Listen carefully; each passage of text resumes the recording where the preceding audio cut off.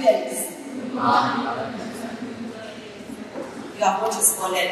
Good morning, students. Good morning, Madam Tanui. God himself. For our visitors, I am Mrs. Tanui, Priscilla. I teach math and chemistry. And here I'm the Deputy Principal. We are in charge of discipline and the welfare of our students. Today we are putting our candidates here before the Lord because we want to pray for them. We thank God for the 4 years that you've been here. We've had a lot with you. You know very well, but we thank God because you have grown.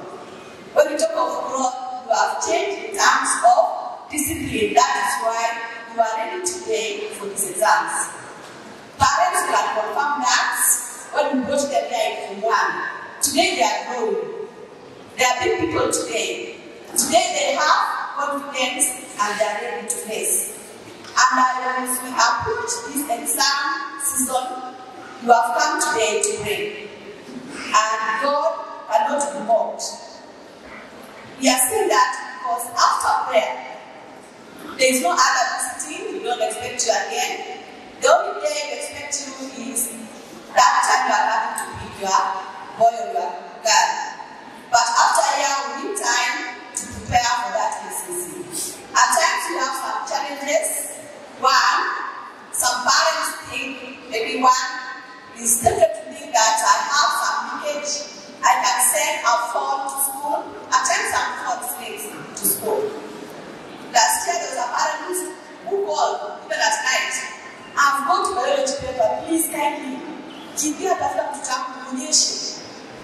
That is very bad because today we are coming to pray God, to ask God for success. And God has assured us, and God says, ask, and want to pray for that place. We are praying again for our students that don't like any discipline case, we have handled enough.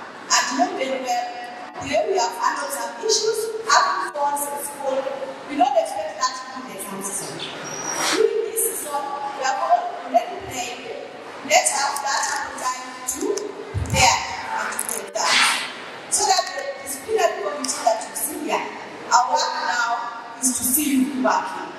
Parents are today, after a year. Last time, you did very well with your children, but share something on discipline. At times, we should spend a lot of time talking to them, disciplining them, but now, as a parent, tell them the only time they have is to do exams.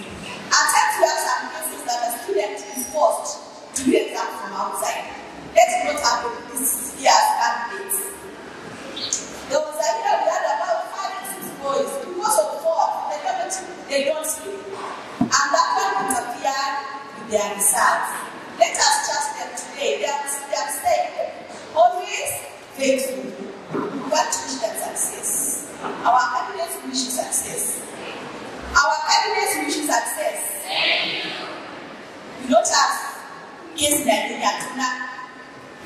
for all the things that we did in the disciplinary committee, it was just to put things right.